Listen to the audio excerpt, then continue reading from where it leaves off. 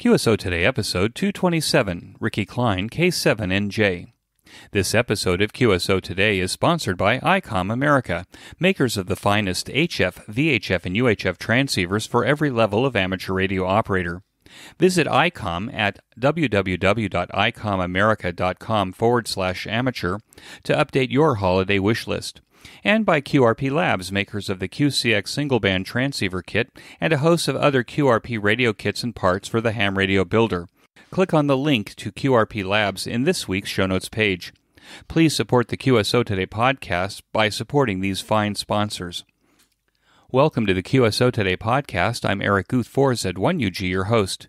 Riki Kline K7NJ has a long and interesting ham radio career, from humble beginnings in Las Vegas, Nevada as a teenage ham to his current QTH on over 40 rural acres in Utah.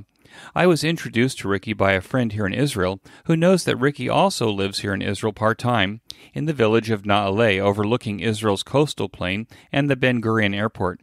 K7NJ shares his perspective as an amateur radio operator who frequently works from either side of the world, likes to chase DX, and operate contests in this QSO Today. K7NJ, this is Eric, 4Z1UG. Are you there, Riki? Yes, 4Z1UG, K7NJ. Thanks for joining me on the QSO Today podcast. Can we start at the beginning of your ham radio story? When and how did it start for you? Well, it started sort of simultaneously with two things happening. When I was 11, 12 years old, Uncle had a shortwave receiver in his den, and he used to let me play around with that. He was into listening to shortwave broadcasts, commercial type stuff. And I always seemed to end up listening on the ham bands, which tremendously interested me. And that sort of stayed passive, I just play with that when I went over to visit him. And then about the same time in Boy Scouts, I got the Radio Merit Badge. That introduced me into amateur radio, and I thought that was really, really neat. And at that point, eventually I told my scoutmaster, I said, you know what, I just want to do ham radio and probably be dropping out of scouting, which I did. And then it was all systems go from then. Now, where did you grow up? I grew up mostly in Las Vegas, Nevada, some of the time in California. I actually got my first ham ticket when I was in California. And when did you get your first ham ticket? What year was it? The license is on the wall here. It's dated July of 1956. And was that the novice license? Yes. I was KN6, Texas Hotel, November. And how long were you a novice? Just for 1 year. It was only good for 1 year at that time and not renewable. So it would have been less than a year because I was continuously in amateur radio. So I don't remember exactly when I passed my general exam, but sometimes towards the end of that. And you say you were in Southern California. Where were you in Southern California? I was in the Hollywood area of Los Angeles. Oh, that would have been an exciting place in 1956. I suppose. I was just doing my thing and going to junior high school and trying to learn more about ham radio. There weren't any ham radio clubs that I knew of. And, where did you go to? Where did you go to? Fairfax High School there in Hollywood? No, that's where my mother went. I went to Bancroft Junior High School, and then my family moved to Las Vegas, and then I entered Las Vegas High School later on. That's how I became a 7. Were you active in the Las Vegas Amateur Radio Club? Yes, I was at the time. Yeah, I was. Yeah. My call then was K7 Alpha Delta Delta. The call has since been reissued to a very capable fellow who, interesting enough, has the same interest in ham radio that I've always had, and it's sort of a way to keep the tradition going. I send him all kinds of memorabilia from time to time. Do you remember your first rig? Yes. It was a World Radio Labs Globe Scout, and it ran, as I recall, about 65 watts. And the receiver? The receiver was a National NC240D, and it was manufactured before we received 15-meter ham privileges, and 15 meters was my favorite band. And one time I wrote in, I think there was a column in Popular Electronics about ham radio, and wrote a little something and sent it into them, just a small paragraph. And I got a response from somebody saying, well, how in the world do you use the MC240D on 15 meters? Because it only had about maybe a quarter inch or 3/8 of an inch of dial distance to cover the whole 15-meter band. It was, fortunately, it had a very the precision knob and dial. So my response to him was, well, I just tuned very, very gently. Cover the, you can imagine covering the whole 15-meter band in 3/8 of an inch of dial distance. That was it. And how did you upgrade from there? You were a novice in Las Vegas for a while, and then you upgraded there? Yeah, I took the general exam. The FCC would come up there several times a year, and I took the general exam there. You know what? That was the extra. The general was with a volunteer examiner at the time. That's right. Uh-huh. Now, I have to tell you, I'm sure that there are people who are listening who may or may not remember Las Vegas in the 50s. I remember it in the early 60s, and there was not a lot to write home about in Las Vegas in those days. What's your most unusual memory of Las Vegas in the 50s? Actually, my family moved there in 1949. So yeah, the 50s is my most unusual memory growing up there. No, my parents remember there was a bakery and a gas station. Las Vegas wasn't nearly the city it is today. No, I think there was only about 30,000 people in the city proper, and not too many more in the whole metropolitan area, if you can call it that. My father was a chiropractor, and there was only 3 of those in town at the time.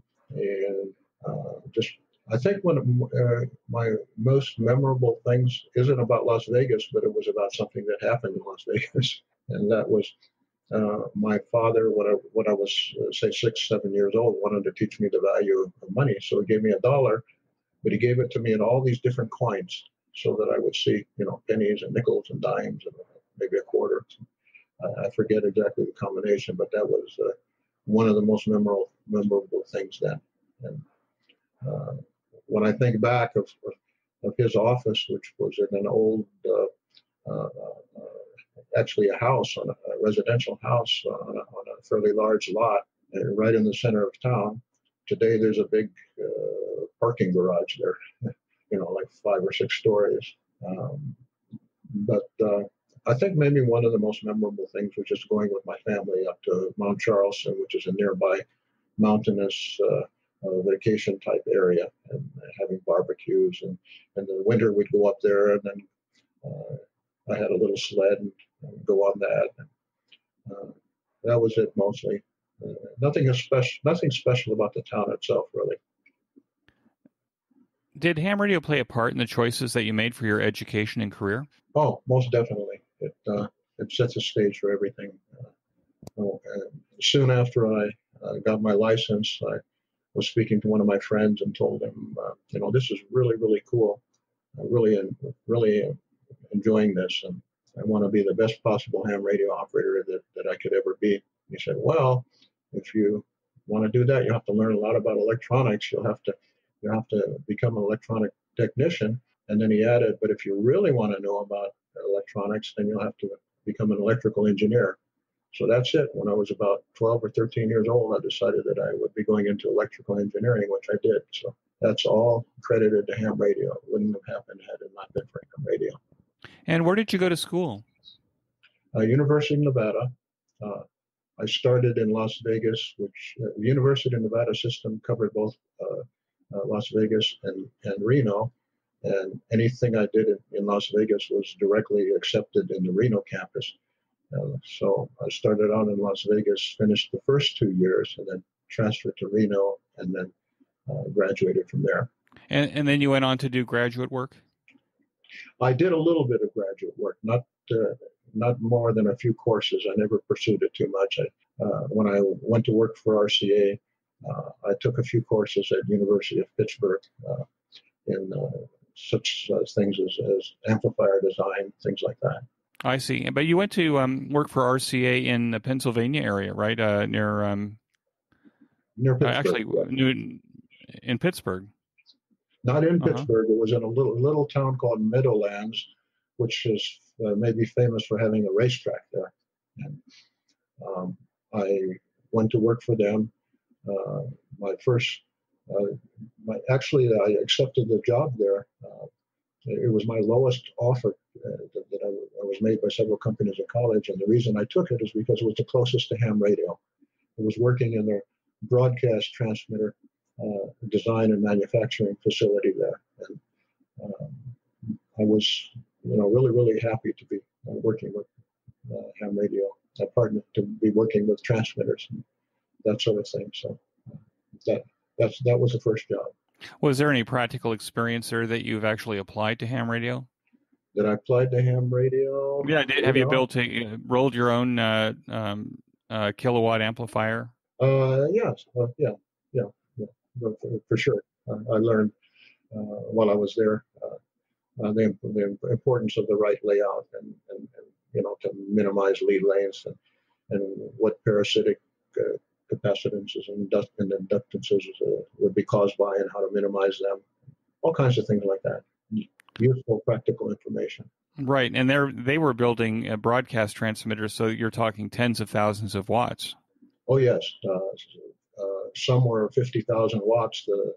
The final amplifier stage, you could actually walk in like a cabinet. And, and the coax was like, if I remember the size, it's 3 inches or 3 1/4 inch solid copper pipes. It looks like part of a water installation. So just an amazing thing.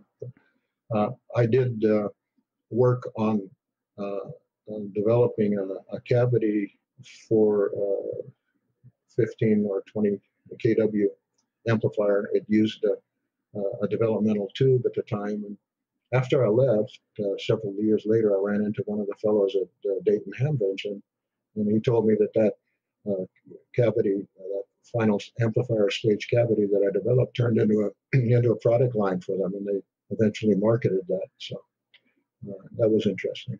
And I did some work combining 2 1 kilowatt broadcast stations. I combined them into a 2 kilowatt unit, which it's not that much more power, but it gives them the redundancy and reliability. If they should have a problem with one transmitter, then the other one would still work at half of the total power. So that was good. I worked for them for 2 years. Now, we were introduced by one of my friends here in Israel. What's your Israeli connection? Because you've actually spent some time living and working here. Yes. Well, when I graduated high school, I didn't know what to do with myself. I didn't feel ready to go into college. And my grandmother, who was devoted most of her life to supporting Israel, and in her old age, she finally moved there, moving from Los Angeles to Israel.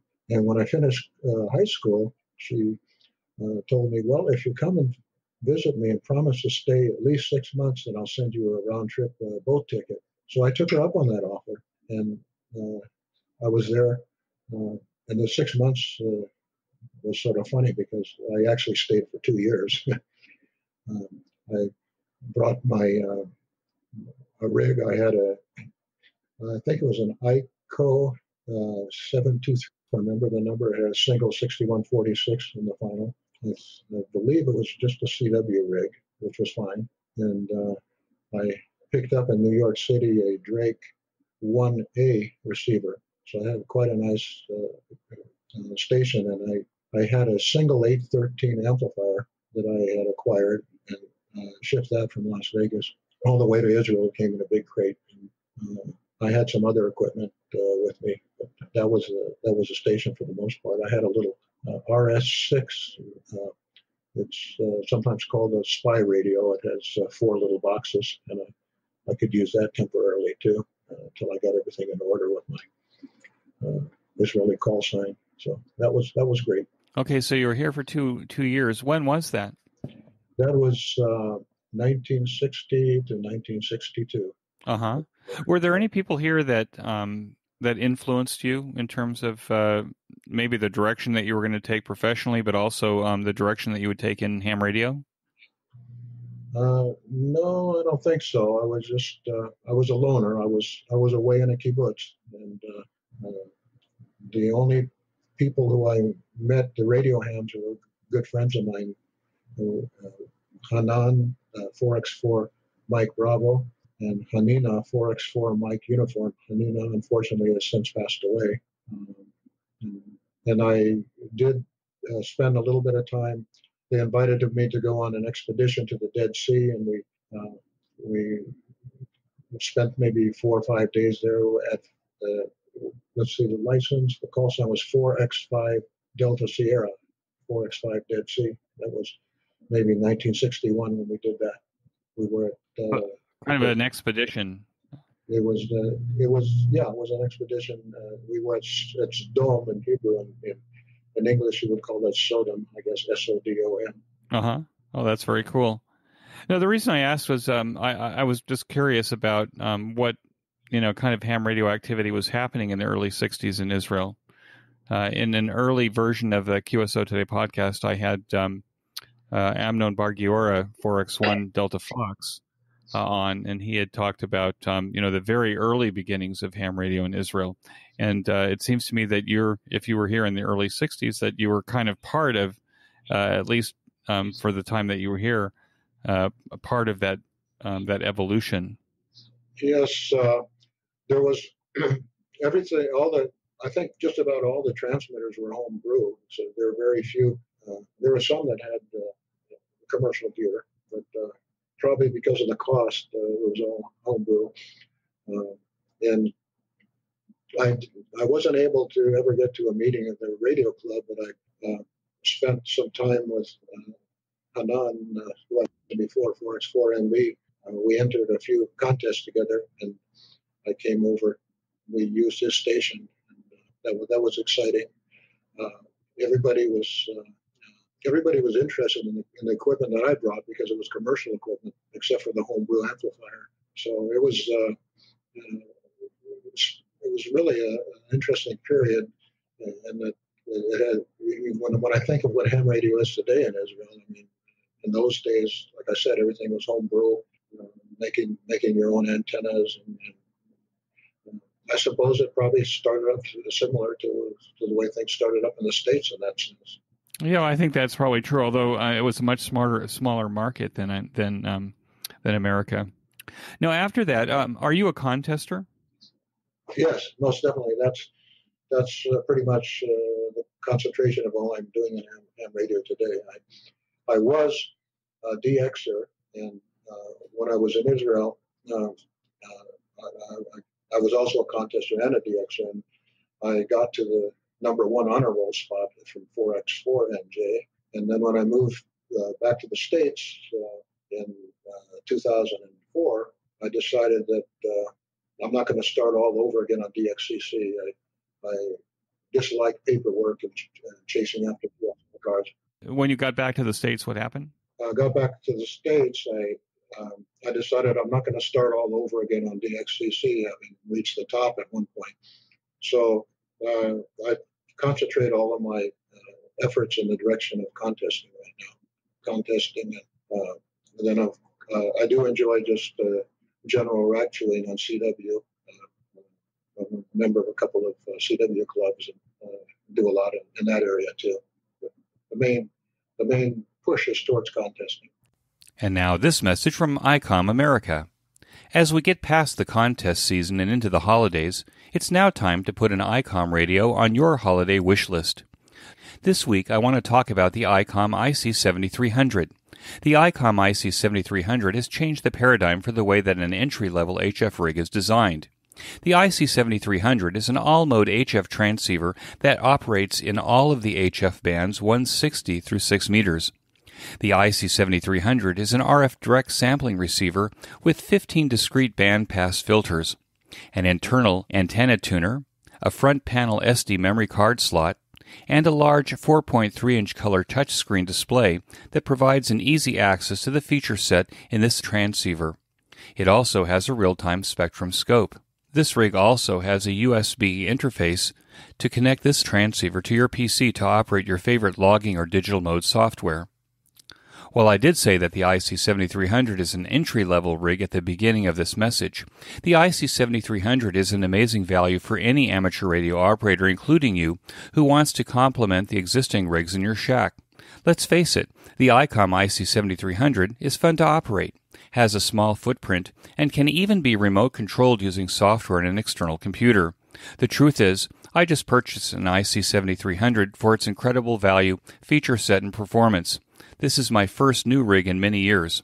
So if you're looking to have the most state-of-the-art HF transceiver for an incredible price, then check out the ICOM IC7300 at your ham radio dealer near you, or go to www.icomamerica.com/amateur to find out more about this amazing rig.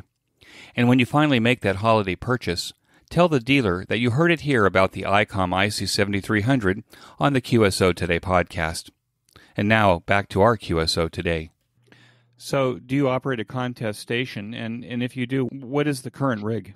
The current is a K3 that has been modified to the level of the K3S. Do you run that barefoot, or do you run that with an amplifier? No.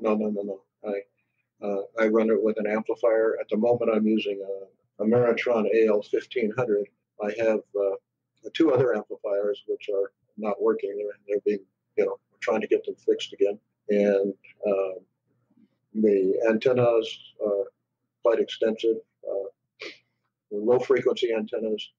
I have a 54-foot vertical that has an antenna tuner at the base, and it will work on 160, 80, and 40. It will also work at higher frequencies, I found out. And then for 40 meters, I have an 8-element circle array. That's 8 verticals that are arranged in a circle, and they're used 4 at a time, 2 fed in phase and 2 as reflectors, and that covers all the directions of the world, just by turning a switch. And eventually, I hope to expand that to include 80 meters and 160 by adding 2 more circles. There will be 3 concentric circles. I have to finish that up.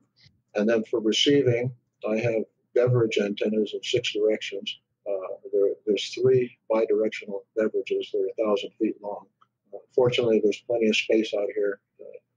Land was real cheap in this part of the country, and I have 42 acres. So it used to be farmland, and people ask me what I grow, and I chuckle and tell them I grow antennas. So, yeah. Then I have a backup antenna, which isn't too serious, but it's good to have. Oh yes, and for the rest of HF, I forgot I have a stepper 4-element Yagi. It's on a 72 or 75 foot crank up tower, and so that fills in the complement for the other bands. I'm very, I suppose, partial to the low frequencies, especially for 160 meters, which I did a great amount of work on in Israel. It was probably the first. I'm sure it was the first activity on 160 meters started from my station back in the early 80s. Now, do you still have a house or an apartment in Israel, and do you still operate from here? Yes, I have a house in a settlement called Naale, and it has a 100-foot rotating tower with a interlaced 20 and 15 meter Yagi. That's an antenna that I designed and constructed myself. And above that, it has a rotary dipole for 40 meters. And on 160 and 80 meters, there's half sloper antennas coming from the top of the tower, not the top of the tower, from below the Yagi, and going down towards the ground. And then also on 160 and 80, I have a pennant antenna with a pre-selector, which is an antenna that's only possible to use on receiving, but it's very low noise, very low signal to noise ratio relatively. It enables me to hear on 160 and 80 things that I would not hear if I was using the transmitting antennas. So basically, all of the usual, not the WARC bands, but all of the usual bands I have there. I do have the WARC band. I almost forgot. And then I have a second antenna. It's on a pipe mast on the house, and it covers 40 meters up through 10 meters with varying amounts of elements. So I can use that also. I can use that for the C-bands too. Is it at the top of a hill? I mean, do you have Mediterranean view? Yes, it's at the top of the hill, and standing out before they built the houses around me. But when I first moved in up there, standing in my front yard, I could look out and see ships on the Mediterranean very clearly. And in the evening hours, I could look out towards Ben Gurion Airport and actually count the lights on the edge of the landing strip. Could actually make them out individually. So I think I even know where you are then. Okay. You're above Hashmonaim on up the hill there, right? Right. To go back and forth to anywhere from Naale, when we pass through the intersection of Hashmonaim. That's true. Yeah. Oh, okay. Yeah, great. Well, that sounds like a wonderful place. What kind of rig are you operating there? My transmitter there, our transceiver, it's a Yaesu FT1000D, and the amplifier is a homebrew amplifier. It uses a 4PR1000A. It's similar to a 4-1000A, except it's a much huskier tube. It has a solid graphite anode, like you would find in an 813, and not these spot welded things that develop hot spots. So it's an excellent amp. I never finished it actually. I got it on the air, and it works up through 20 meter. It goes in 160, 80, 40, and 20. And I never finished the RF tuning networks to get it up to 10 and 15. So on 10 and 15, I have a little Heathkit SB200 that I switch in, and I can use that on 10 and 15. Now, as a contester, you're not operating SO2R. You're still just operating one rig? Yeah. I've tried SO2V, single operator 2 VFOs, just recently. And if I'm operating single band, it doesn't seem that there's really much advantage to it. A little bit, maybe.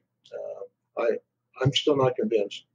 And I'm not convinced that I'm using it according to the techniques to use it. So the CQ worldwide will be coming up in a few days here, and I'll be operating that as the K7NJ single band 40 meters. And that simplifies everything tremendously, and I really enjoy that. And of course, assisted mode. I enjoy using all the possible things to improve, embellishments and things. The reverse beacon network, and I have different devices here that I use that would like the other. Say what is that called? CW. I forget the name right now. You'll have to block this out. Oh, these are the networks that actually hear you calling CQ and record your call sign and then put you up on the DX spotters. Yeah, but that in itself wouldn't be considered assisted unless I'm actually receiving the spots. It would receive anybody, even people operating unassisted, and it would put them up.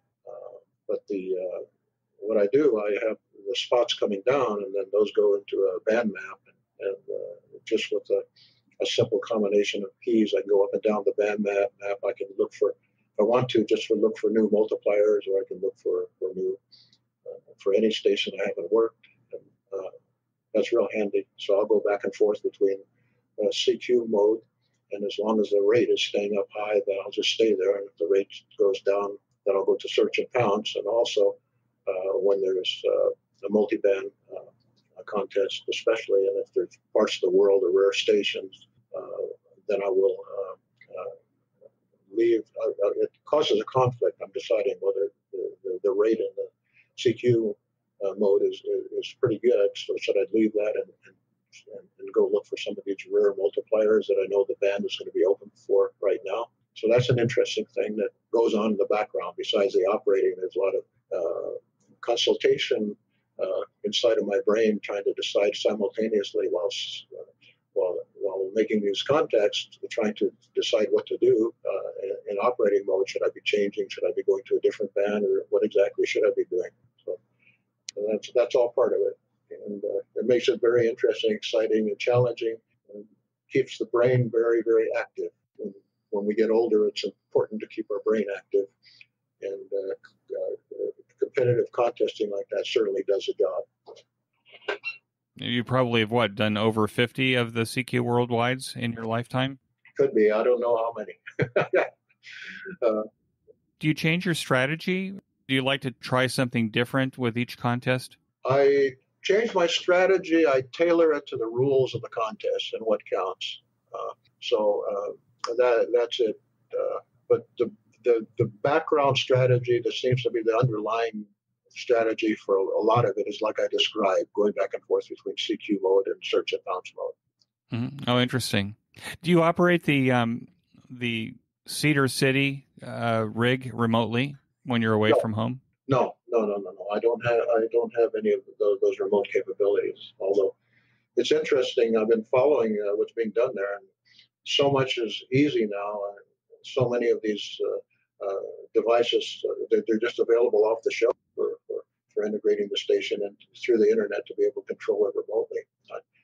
I know a lot of people are doing that, and maybe I would do that someday. Well, it seems like it might be kind of fun to hear, to take the remote control back to Naale and see if you hear yourself in Cedar City from Israel. Probably would be able to. There's remote SDR receivers all around the world. You could probably just more easily tune into one of those. Yeah, that's for sure. And I'm pretty sure that I wouldn't have any trouble hearing my station there. I've arranged skids with fellows in Cedar City when I'm in Israel, and they're just running very simple equipment like barefoot exciters and simple wire antennas no higher than 30 or 40 feet off the ground. And was able to work them. So just depends on conditions, mainly, I think. Out of curiosity, because you work in both places, what does the noise floor look like in Israel compared to Cedar City? I would think that Cedar City is pretty quiet, but if we were trying to compare the noise floor in Israel to the noise floor in North America, do you think it's about the same, or do you actually notice the differences? Well, it's not a fair comparison because in the States, I live in a rural area, like I said, with 42 acres here, and maybe in a radius of 3/4 of a mile, I only have 3 neighbors, and the closest is maybe a half a mile away. So there's very little low noise. Occasionally, I'll hear a click, click, click, and it might be an electric fence, and fortunately, that was off in the distance when I noticed that. And then 2 miles away, there was a small little housing tract, and I did notice a little bit of noise coming from there, but it was power line, and I contacted the power line company here, and they were very good, and they cleaned that up. So it's very, very quiet here in the States. On the other hand, in Israel, the settlement, Naale, is built up, and there's a large number of families there now. When we moved in, we were amongst the first settlers. There was 26 of us who went to the top of that hill. There was no road to speak of. Everything was very rough. There was just one telephone for the whole settlement, and it was outside. And when it rained, it was a problem to keep the rain off of you. And today, I was told there's about 400 families living there. So, and the area around is built up. I used to have, with permission, I could put beverages on ground, commonly called by its acronym BOG antennas. I had those going out for 160 and 80 meters. There's no way today. I mean, there's neighbors all over the place now, so that would be impossible. So with people moving in close, you have all the typical noise that you would expect in houses, light dimmers and all kinds of things. And there, I don't believe that we have the protection of receiving like we would have here in the States, the possibility of getting the FCC involved if necessary. But still, I think if I did come up with anything, the neighbors would be cooperative. It shouldn't be a problem. Originally, they were very excited and liked the idea of a ham station there because of the possibility of communicating with the rest of the country via amateur radio. Like I said, we only had one outside telephone for the whole settlement at one point. But today, everybody's got cell phones, and that's going by the wayside. So now some people are a bit leery about the radiation from amateur radio antennas because of the big scare caused by the cell phone situation. And then some of the newer people who moved in don't like this huge 100-foot tower on this relatively small lot right next door to them or just down the street. They'd rather not see that, but then it's been there forever, so they can't say they don't really approve of something that has been there forever, but they'd like to see it removed. There's a little bit of pressure through the town council there to maybe see if they can get me to remove it, but that's over with, and it's going to stay as far as I can tell. There won't be any more attempts like that. So everything is good, but your question again about the relative noise, I really don't have any basis for comparing the two because of what I described. No, but you actually answered the question, and the reason I was asking is because I don't think that we have like Part 15 here in Israel with regard to how cleanly electronic devices are that come from China or from other places. So if you're like my neighborhood has a whole bunch of brand new LED streetlights, and those switch mode power supplies that are up there make a hell of a racket.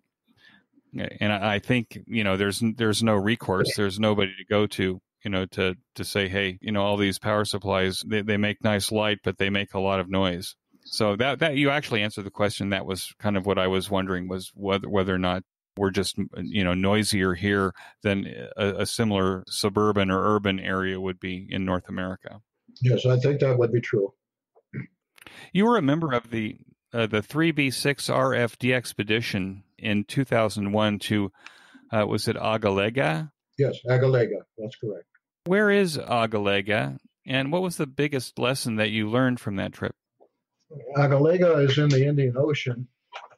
It's a country that belongs to Mauritius, which is a much larger country. And to get there, we flew from Switzerland, where the whole group got together.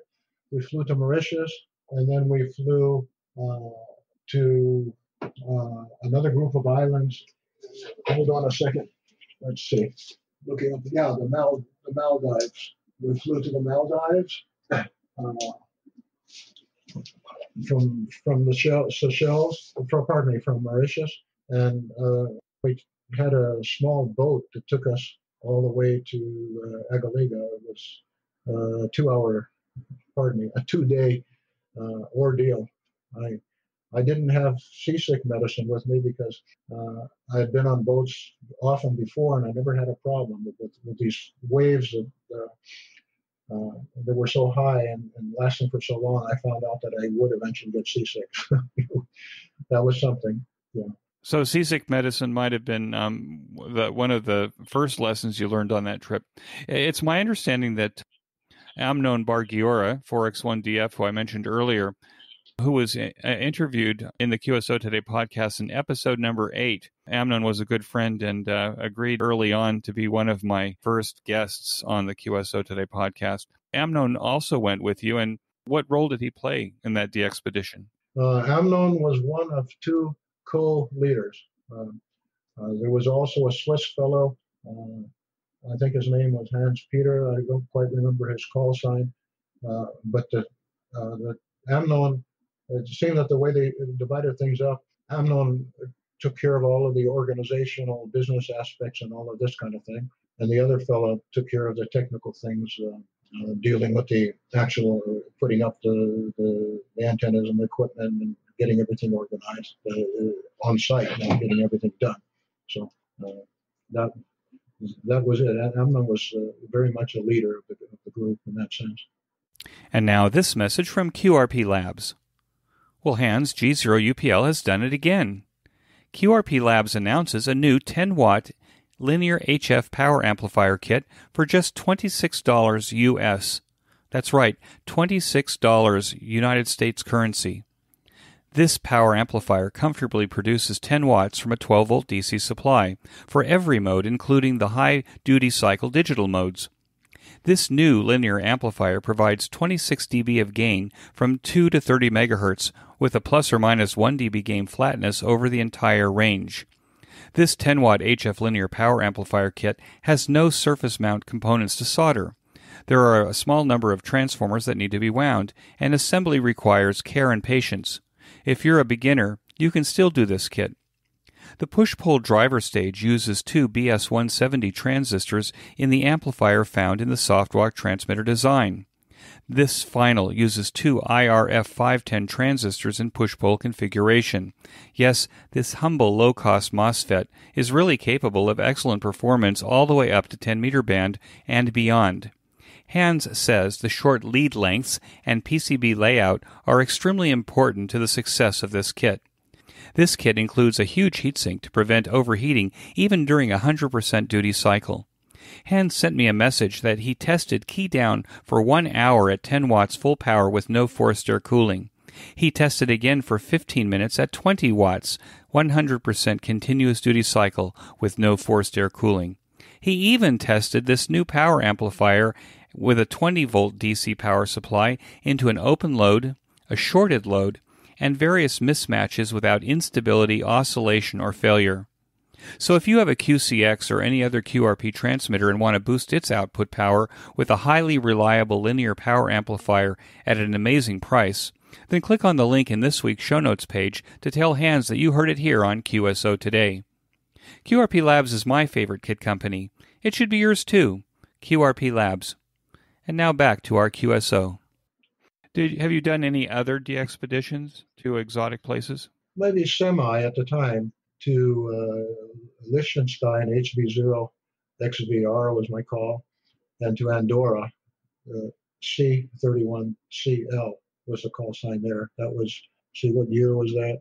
That would have been in 1969. Yeah, it was on the way back to Israel. We decided my wife and son and I, we decided we'd stop in Europe on the way there. And we even bought a car and picked it up in Paris. And then we drove to these spots. And it was a relatively compact car. It was a Renault 10, which I don't think they even make anymore. And we had my radio equipment, a generator, a 1 kW generator, and all kinds of personal items. And of course, the ham equipment that I took with me was my Heathkit SB 101 transceiver, an external VFO, and the power supply. And then I was accompanied, he was in a separate car, my very, very dear friend, Mickey W7 GVA, Golf Victor Alpha. And we set up these two stations right next to each other. And it was pretty amazing, some of the things that happened there. Really amazing, especially from Andorra. We were up on top of a mountain out in next to this broadcast, high-powered broadcast radio station that's heard all over Europe. So our vertical antennas were on the radio, had the advantage of having all these radios and all these different, passing by us, even though we weren't connected to them directly. Still, I'm sure that we were reflecting off of them. And we were told by stations in the States that we weren't real strong, but we were consistently there. The band wasn't open to anywhere else in Europe. They could hear us all the time, just about. So that was an amazing experience. We camped out there at night, right there. It was pretty cold, and there were no facilities up there. We had a bag of water, and it was really roughing it. But we were sitting in the cars where we were able to drive up out on the top of the field, out on the top of the antenna site there for the radio station, for the commercial radio station. So that was a lot of fun, and always remember that. A lot of nice slides that it took at the time too. Now, you say your wife and your son were along with you. Were they pretty supportive of your ham radio pastime? Well, my son was only about 5 years old at the time, so he didn't really understand too much about it. And my wife was, she was okay with it. Did she become a ham radio operator herself? No, she never did. She, was there was never a problem. I know that sometimes families, some people have problems with their spouse not liking the hobby, and never did have a problem like that. She was supportive in that sense, that she just let me do my thing, and she was happy that I was happy, and that was it. What is the Rainbow Canyons Amateur Radio Club? That's the local radio club of Cedar City, Utah. And is it active? And I mean, are you recruiting new members to amateur radio through it? Yes, it's a very active club. They have a monthly meeting. The last meeting, there was about 35 or 40 people there. And every month, the meetings, besides a typical club type business, there's always somebody giving a presentation of a sort. Actually, last meeting, I gave a presentation on abbreviations used in ham radios, which a lot of the newcomers found very useful. And they also give classes for people who are interested in ham radio to get them prepared for the exams. And then we have a coordinator who coordinates the license exams, and volunteer examiners, of course, handle that. I happen to be a volunteer examiner also. One way of giving a little bit back to ham radio that's given me so much throughout the years. Are you also a home brewer, even still? Yeah, it's sort of funny. When I started out in ham radio, I had all of this enthusiasm about building things, etc., and no knowledge. And now, after all these years of my education and experience and all, the knowledge is there, but I don't particularly enjoy building for the pleasure of building. I will home brew things, in order to improve my station, to make it function better, little gadgets and things that I might add on. So that's where it is today. Now, one of your strengths is antenna design, and you were talking about your verticals out in your back 40. Are those of your design? The 4-element circle array is the design of Allen K7 Charlie Alpha. What I've done is adapted that to a 3-band 40, 80, 160 concentric circle design, and I haven't completed the 80 and 160 part yet, although the radials are all out.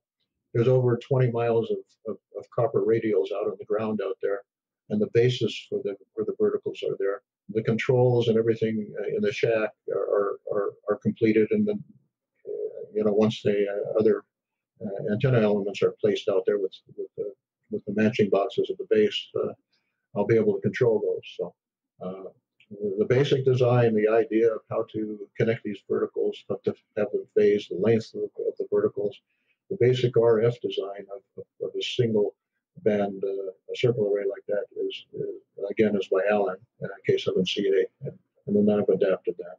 Other antennas that I have out here, the single element 160, 80, 40, I did the antenna tuner on that, and that was a real challenge getting it to work on 80 meters, because it's basically half-wave resonant on 80 meters, and that puts a high voltage point at the base. And to try and feed that with 1.5 kW, you caught all kinds of problems with voltage breakdown and getting high voltage components to work there, and that sort of thing. So that was a big challenge. I got that working okay, and it's been working for a number of years now with no problem at all. The beverages are designed, they're a little bit unique.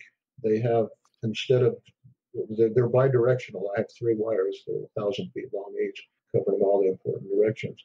They're bidirectional. And the usual technique is to have one feed line going out to the beverage, and then doing something at the opposite end to be able to reverse the direction.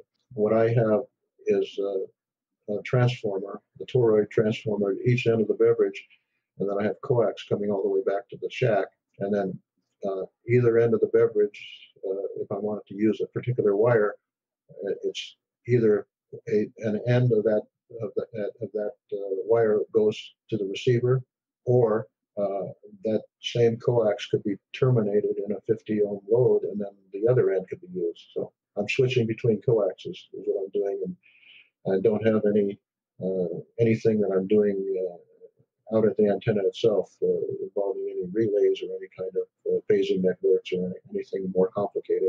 It's very simple. It requires a lot of coax, but fortunately that was a gift from my boss and a very dear friend where I used to work, N7 Japan Whiskey, Jim Wilson.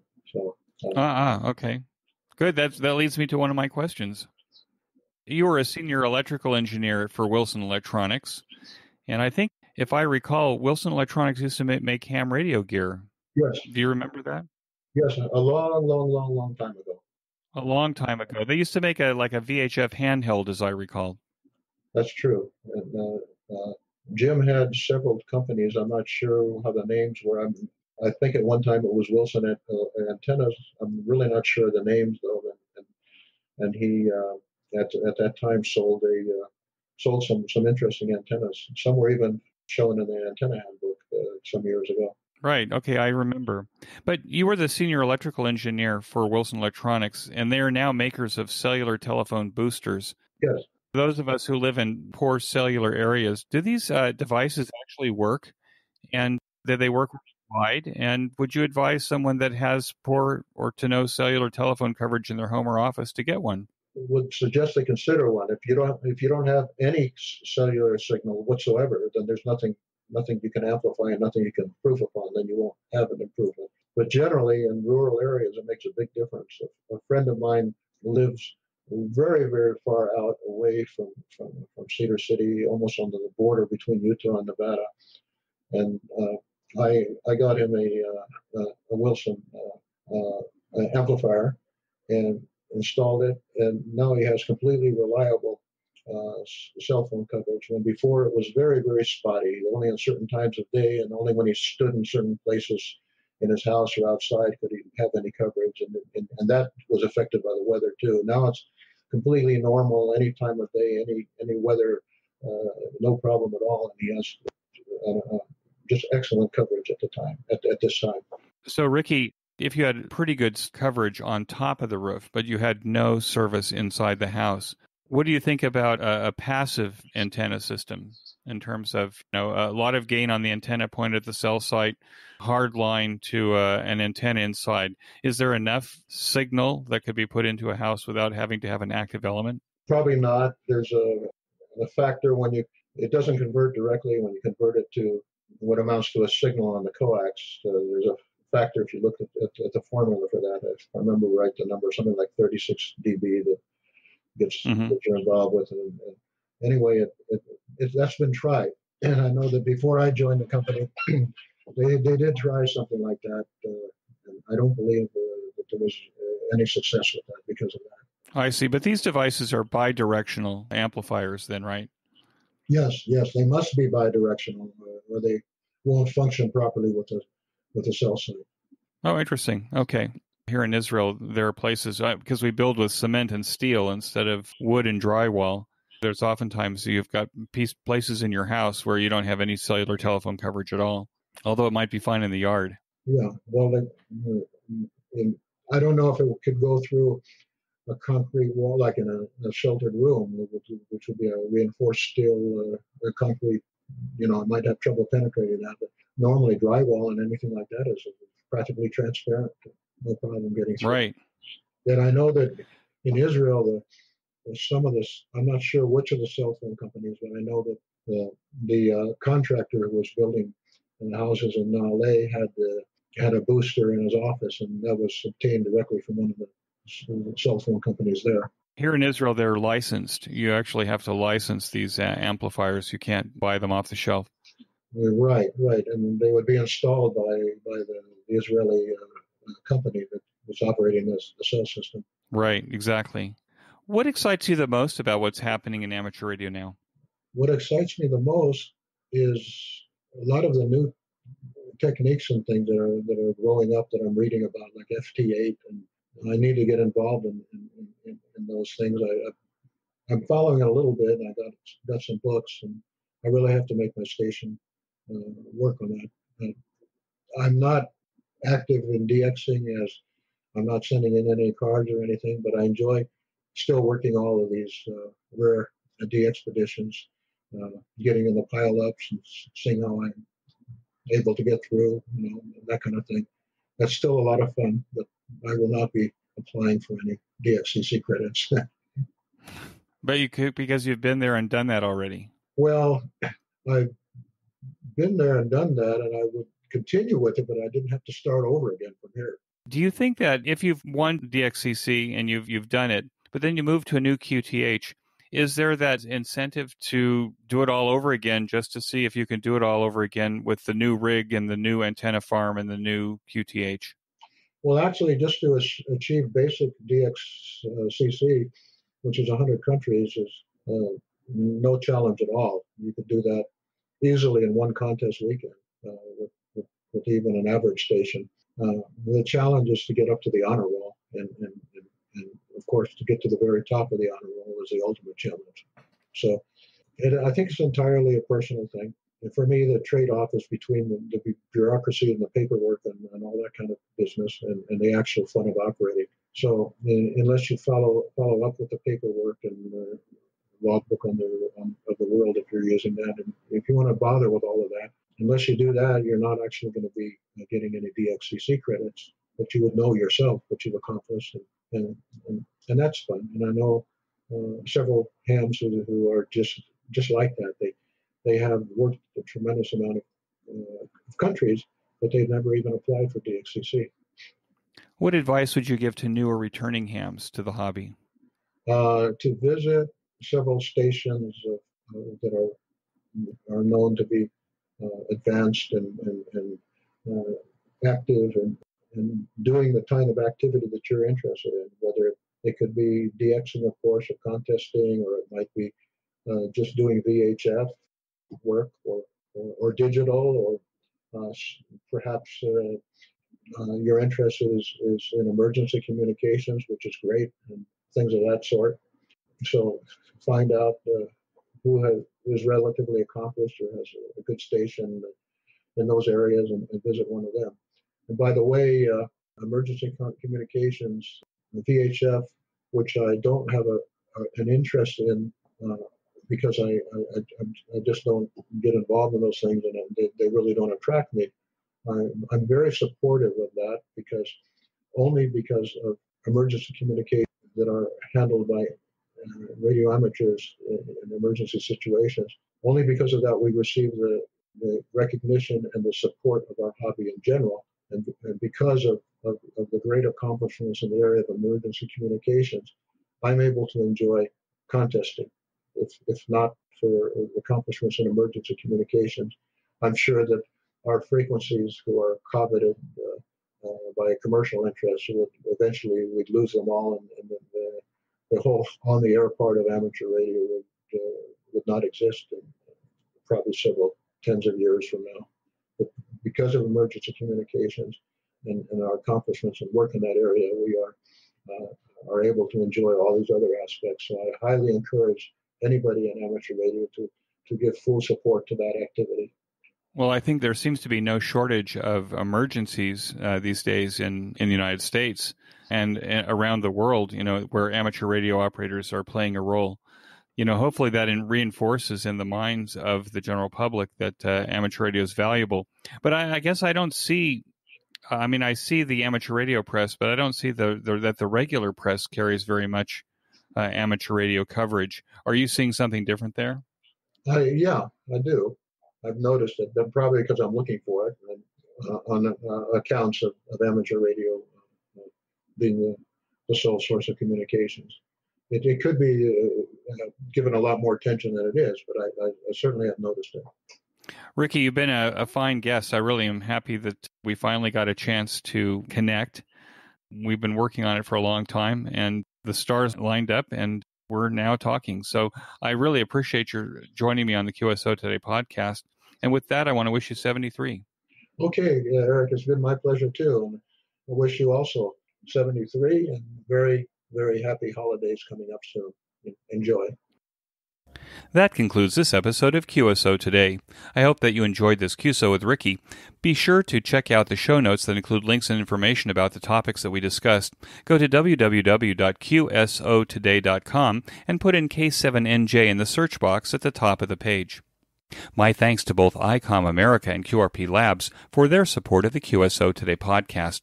Please show your support of these fine sponsors by clicking on their links in the show notes pages, or when you make your purchases, that you say that you heard it here on QSO Today. You may notice that some of the episodes are transcribed into written text. If you'd like to sponsor this or any of the other episodes into written text, please contact me. Support the QSO Today podcast by first joining the QSO Today email list by pressing the subscribe buttons on the show notes pages. I will not spam you or share your email address with anyone. Become a listener sponsor monthly or annually by clicking on the sponsor buttons on the show notes page. I am grateful for any way that you show appreciation and support. It makes a big difference. QSO Today is now available on iHeartRadio, Spotify, Libsyn, and TuneIn, as well as the iTunes Store. If you own an Amazon Echo, you can say, "Beep, play the QSO Today podcast from TuneIn." I still use Stitcher to listen to podcasts on my smartphone. The links to all of these services are on the show notes pages on the right side. Until next time, this is Eric for Z1UG 73. The QSO Today podcast is a product of KEG Media Inc., who is solely responsible for its content.